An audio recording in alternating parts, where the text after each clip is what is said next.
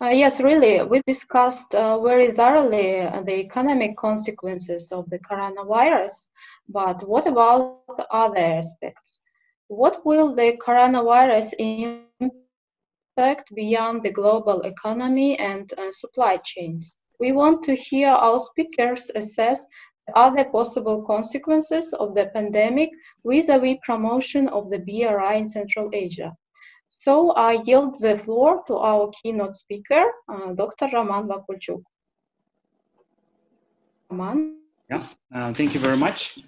Well, I have three main points that I would like to stress, and some of them have been already mentioned by my colleagues and also myself.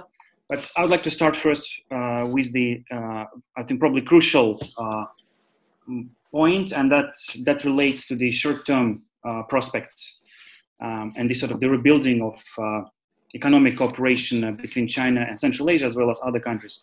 So I think first is that it's really important that the future development of BRI will depend on how fast China can tackle domestic economic difficulties and also dismounting international diplomatic pressure. I think that will be very important. And so the longer it takes, the consequences for Central Asia will be harder and more difficult. So I think the timing of Chinese solving its issues domestically and also internationally will be very important. I also came across an analysis by Kevin Rudd, who's a former Prime Minister of Australia, who tried to list different type of priorities on the Chinese domestic agenda. And there he says that, well, actually, out of 10 different priorities, Central Asian Belt and Road Initiative, they come as number 8. And then basically all the domestic issues that China needs to solve come as the more important. And I think, well, there's certain truth to that, given, again, all these constraints and also economic difficulties that China is facing with. I think also the fact that depending how China will get back to the Belt and Road agenda, how fast it gets back to this agenda and promoting it, this will also have implications on to what extent projects will be delayed. And I think it's very important probably also to think that probably it will take maybe a couple of years before China could launch new projects. I think there'll be probably quite maybe fast reaction to the projects that have been already started, have been already launched, but it may take a while before there'll be new projects that would continually expanding the infrastructure projects, also energy projects in the region.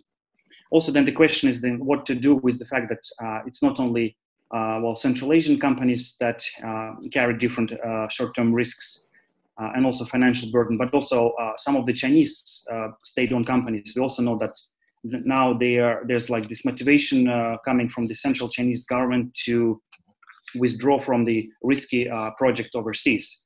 So it will also take a while, and I think there will be some reconsideration of to what extent Chinese will continue to go like business as usual before the pandemic actually started.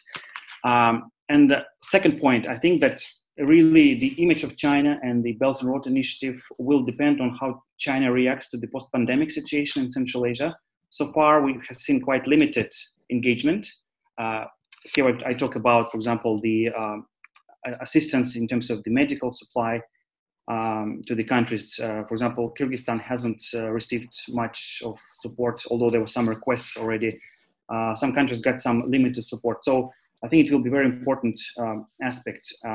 That could also have some implications to what extent there'll be some rising anti-Chinese sentiment in Central Asia, or actually to the contrary, maybe there'll be actually some, further build up of some mutual relations and trust quite fast. But what I really think, again, I would like to stress is that this aspect that has been not very much on the agenda in the existing Belt and Road projects is this issue of sustainability of these projects. Again, issues related to transparency, bankability, also workforce health among the people who take part in the infrastructure project. And I mentioned the study we did last year together with the OEC Academy, where we look at 261 Chinese projects. I think one particular area where there's a big room for improvement has to do with the energy sector. And this didn't get much attention in the international sort of analysis and expertise. So there has been quite limited attention to the energy projects. And we counted that over the last 10 years, China invested more than 90 billion US dollars in different types of energy projects in Central Asia. However, less than 1% of this funding went to the green energy and renewable energy. And I think it's quite a bigger paradox that you have China as the biggest producer of solar panels and also one of the fastest expanding markets with renewable energy. But then you have very little investment from China to Central Asia, for example, in the area of clean energy. And if we talk about sustainability and especially the long-term prospects of such projects, I think it's really important that there's more, I would say, engagement, and also there should be also more interest from the Central Asian governments to provide conditions for increasing cooperation in this area. Because, I mean, there are many risks on continuing to invest in the traditional energy, and we all know about the stranded assets. So the more there'll be investment in the oil and gas projects in Central Asia, it means that the region will be more exposed to some, to more risks concerning the greenhouse gas emissions and possible global carbon tax. So I think this has to be taken into account in any future projects. And the last point, and which I think is very important for me, is that there's very little coordination on the part of Central Asia when it comes to the Belt and Road related projects. So what I really think is necessary for Central Asian governments, not only to try to deal and solve the crisis, but also in terms of its future, more, I would say, effective and successful collaboration with China, it's that I think the Central Asian governments, they need to create a regional Belt and Road coordination platform. What we learn, again, coming back to this study of 261 projects, we see that they're all implemented on very much still bilateral level. There's very limited coordination and communication between Central Asian governments. While I think that establishing such a platform where all 5 Central Asian countries and governments could meet would provide a lot of benefits, because this would help, for example, to think how to maximize the effects of the common infrastructure projects, right? So how to also identify common risks and opportunities. Because now countries, they very much act on their own, and it's very much bilateral, although, of course, most of the projects that China develops in the region, they're very much regional, and they cover a lot of regions. So what I really think is important that Central Asia tries to establish such a regular platform where they would first meet to discuss all the projects to see how they actually fit, and also to what extent they match with the national strategic development plans of those countries. I think there are a lot of opportunities there that can be utilized. And I think there are already some examples. You have the EU-China connectivity platform that was established for the same purpose. So I think that the sooner this happens and Central Asians set up such a platform, the better off they would be in terms of maximizing the economic effects from that kind of projects. But also, I think this could also help in many other smaller aspects. For example, I think there's a need for joint approach to labor policy. I think the potential to utilize domestic labor has been underexploited and quite underutilized. And now we have the situation with the labor migration, for example, and labor migrants who, with remittances stopping in Russia because of the situation, right? But then, of course, I think there's a huge potential for involving more of the local workforce in many of the Chinese projects, which has not been really the case. So in many ways, this could help solve the situation on the ground. With that, I would like to stop. We can take questions, I think, later. Thank you so much, dear Roman, even for your recommendations about regional Central Asian platform on BRI. And I'd like to say that in this session, we have 2 keynote speakers, and the second is sinologist Anton Bugayenko. So, Anton, you're welcome with your speech. Hey, can you hear me? Okay, so yes, we can hear you. Okay. Yeah, and my speech mostly from views is from Kazakhstan side, but also very, I think, very important for other Central Asian states. So for answering the question of BRI future in Central Asia, we should follow three main topics. First, what influence coronavirus crisis will have on all China's economy and the parts related to BRI. Second, what influence crisis will have, what influence coronavirus crisis will have on Central Asia economies, especially what parts of economies or industries will lead to recovery, or what influence will crisis have to start its have to state stability. And the third main question is how China's policy in coronavirus crisis already changed in these 3-4 months. So the first question is influence of coronavirus in China's economy related to BRI. The first things here is cutting finance resources, able to invest in developing economies. Chinese companies will concentrate on recovery on the economy. China also will have a Western withdrawal of production from China. It means Western companies perhaps will quit China, not all, but most of them. It's a new trend on regionalization. And the second thing here is unemployment problem. If you know that in China now it's a big problem. Last year it's around 6% of unemployment. Unemployment in China is around 6%. So now this problem will be bigger, and it means that Chinese companies can't export jobs to other states. What's very important, what was very important for Central Asian states, because if you see the all new projects, we usually look to how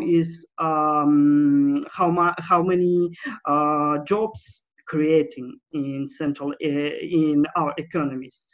So second things, China's economy will be more isolated from the world economy system. Here will be two ways: from isolation and orientation on the domestic market, China's economy will not need new investments abroad, but it's discussable. Things. So the second way is if China's economy, after isolate and concentrate on its market, domestic economy, become bigger and bigger, and Chinese companies will need expansion outside of China. This point more related to manufacturing sector and less related to mining and technologies, because they have own trends. So, and technologies. China will have a technological breakthrough, means technological revolution. You see, it's world technological revolution starting in China. 5G as example. Here it's one, China's economy will export some technological solutions to elite states. This will be a new interesting element of political part of BRI. And the second, from technology development, and if China, from technology development, China, after China start to reopen economy, Chinese companies will be able to export simple production chains. So here we'll see a new period of Chinese companies able to create new jobs in Central Asian states. Second main question is influence of coronavirus in Central Asia related to BRI. Here's the first main things: it's falling down of small and medium business, include machine industry, manufacturers. Perhaps this place in economy will be taken by Russian big companies. They are bigger and active in one Eurasian Economic Union area, and they will have a government supporting. So I heard here some of speakers already said that the Russian economy is very strong, and we're in one union, and after our small and medium business falling down, some Russian companies can take some of piece of this cake in Central Asian economies. So here is Chinese business positions in these parts of economy. It's manufacturing, service, or some others parts like this, not so strong as Russian, but Chinese business also will take a part of this cake and became the systematically significant. Now it's not, if we see this, for example, in Kazakhstan, there's 51, now it's 56 projects. Actually, they have a lot of positive things for our Kazakhstan economy, but they're not systematically significant. And in the future, we will see this Chinese companies in not only in oil industry, but in the others parts of economies will be grow up.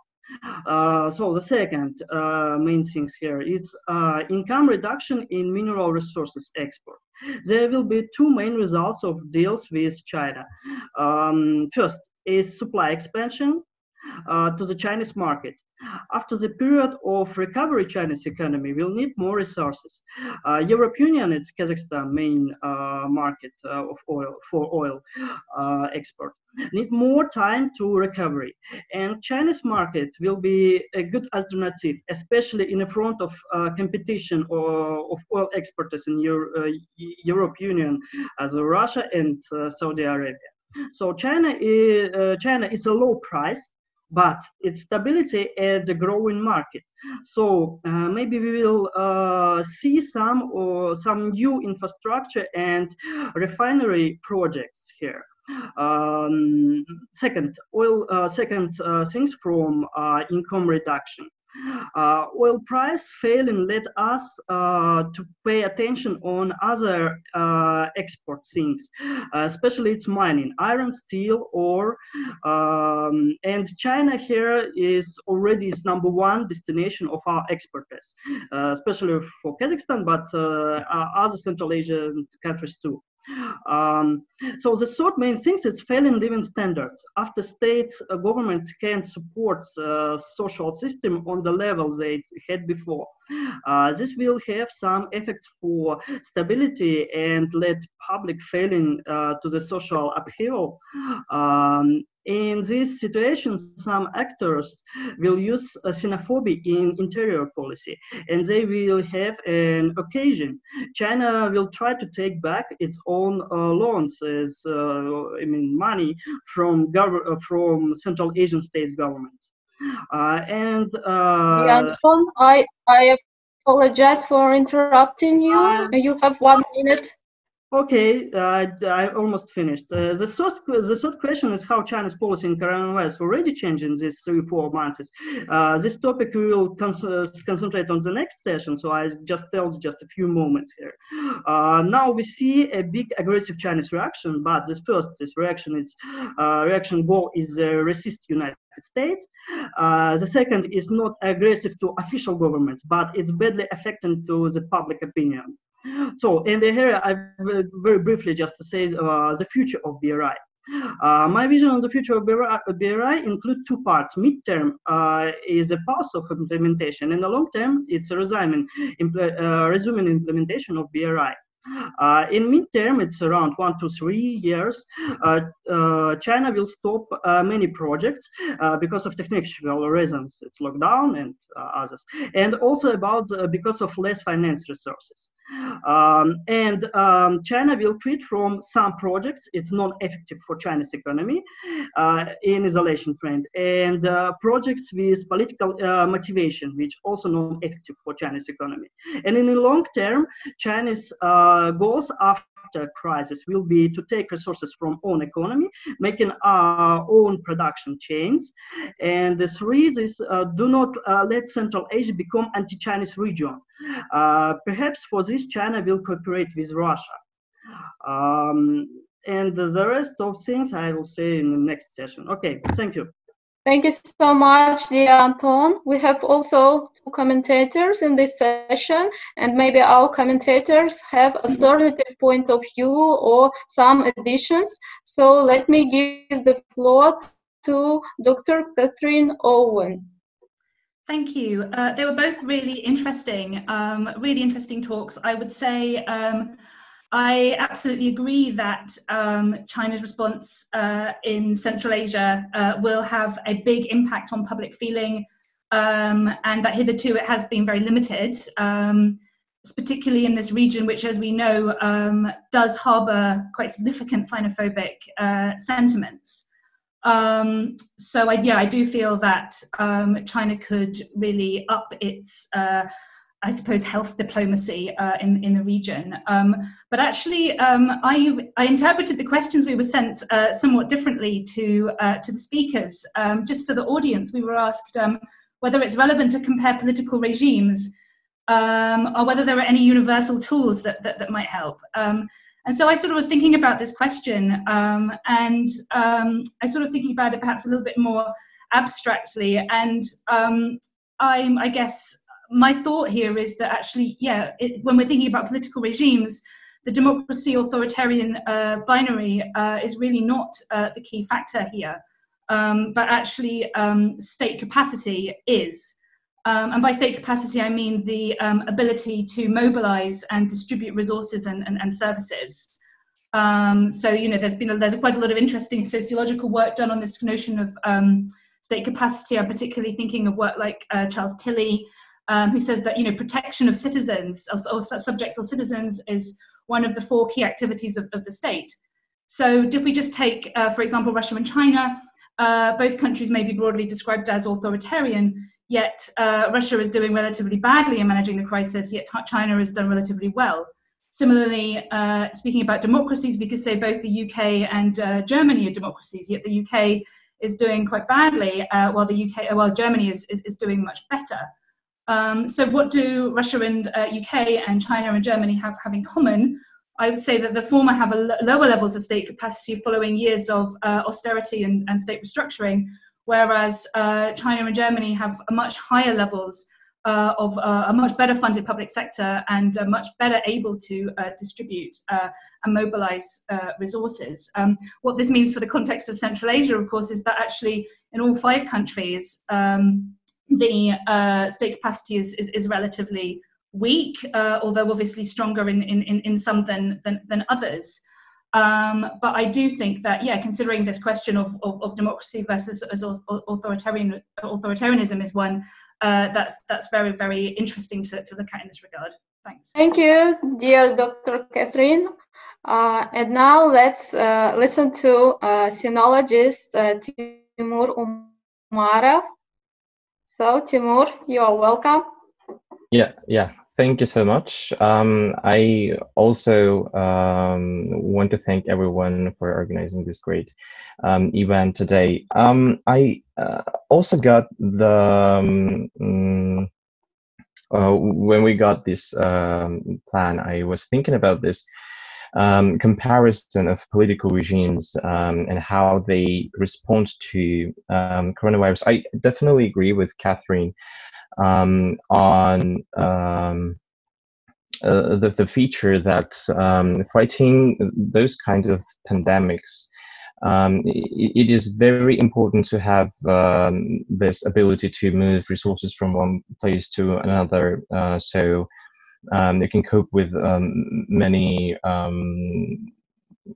ill people at the same time and stuff like that. But when we talk about Central Asia, I guess it is true to say that if you have a I'm not don't get me wrong, I'm not saying that authoritarian regime is better or anything like that, but in case of emergency, I think it's true to say that in authoritarian states, the power that the state has over controlling the movement of the population is much stronger than in democratic states. At least those who rule those kind of countries don't have problems with people getting annoyed